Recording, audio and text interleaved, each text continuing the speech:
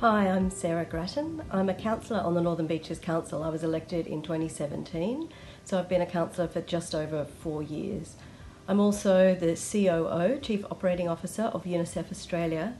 I have responsibility for finance, risk, governance, strategy, compliance, and I bring these skills to council and my role in council. On council, I am a member of the Audit, Risk and Improvement Committee, and we look at the financial statements, financial performance, improvement, risk management and so forth. I'm also the chair of the Travel and Transport Strategic Reference Group and a member of the Community and Belonging Reference Group, and most recently the Economics and Smart Communities Reference Group. I take the governance role at council very seriously. It is a $5 billion organisation and one of the largest employer on the Northern Beaches. So being a councillor is like being a board member on the board of a major Australian company.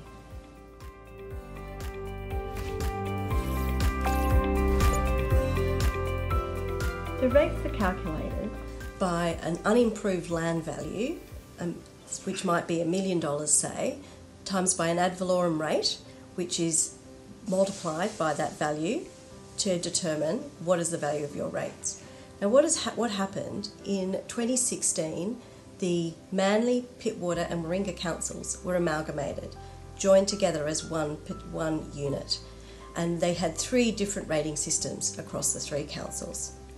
So part of the requirement of amalgamation was to convert those 3 different rating systems into one, the Northern Beaches Council rate, and that happened earlier in this year, and that was passed back in March 2021 to apply for the 21-22 financial year, which relates to the rates, charges, notices that we've all received. What that means is for $1 million property anywhere on the Northern Beaches, the same rate will now be paid.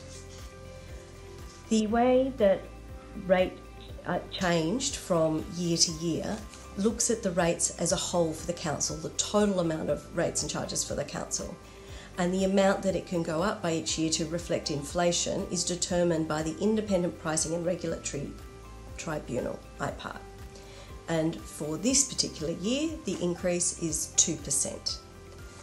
And that, so the total rate pool increases by 2%, and how much for you and your individual property and how much your rates go up depends on the land value, the unimproved land value, which is determined by the New South Wales Government through the New South Wales Land Valuer General. So on the Northern Beaches now, there are over 104,000 properties, residential properties on the beaches, and there's also about 8,000 businesses on the beaches that also pay rates. So when we look at what is the rate value that's been amalgamated, it's a weighted average of what those 3 rates were for the 3 former councils.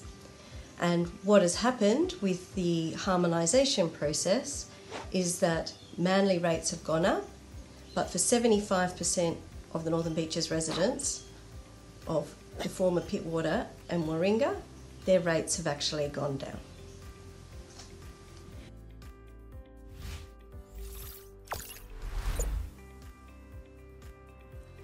So on the basis of $1 million of unimproved land value, for this year, if you'd lived in the former Manly area, your rates will have gone up. But if you lived in the former Pittwater, your rates have gone down. And if you lived in the former Warringah area, your rates have gone down. So for 76% of residents on the Northern Beaches, they've actually had a rate reduction this year. And the 24%, which is the Manly ward residents, their rates have gone up.